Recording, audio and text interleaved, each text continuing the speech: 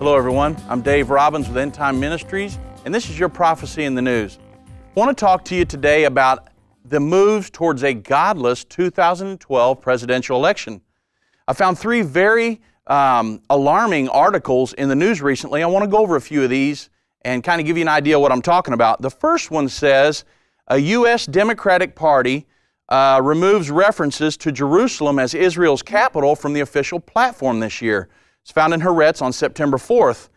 The first part of it says the 2008 platform, Democratic platform, said that the creation of a Palestinian state through final status negotiations, together with an international compensation mechanism, should resolve the issue of Palestinian refugees by allowing them to settle there rather than in Israel, and that Jerusalem is and will remain the capital of Israel.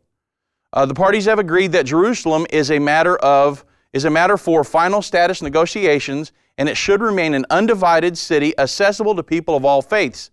When you jump forward to 2012, however, the Democratic platform made no mention of Jerusalem or the international compensation mechanism to resolve the issue of the Palestinian refugees. So we're watching the Democratic platform this year removing the stance that Jerusalem is the capital of Israel. It's very alarming.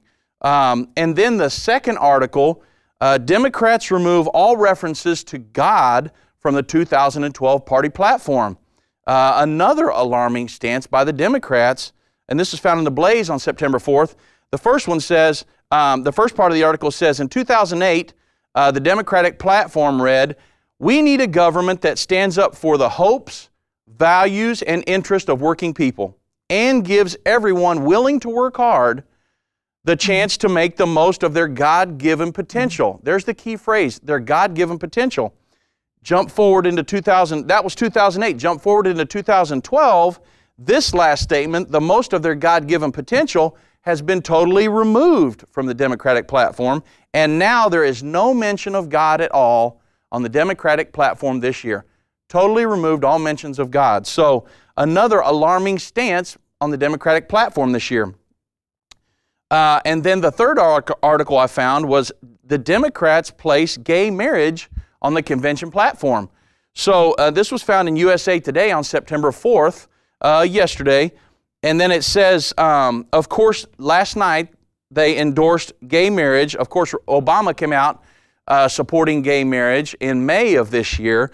And on the Democratic platform last night, the Democrats became the first major U.S. political party to endorse gay marriage. Of course, that's an abomination to God, but yet the Democratic Party has came out endorsing it. They're the first political party ever to endorse gay marriage. So what we're watching here, it's all in the news. You can go read it. There's hundreds of articles on it.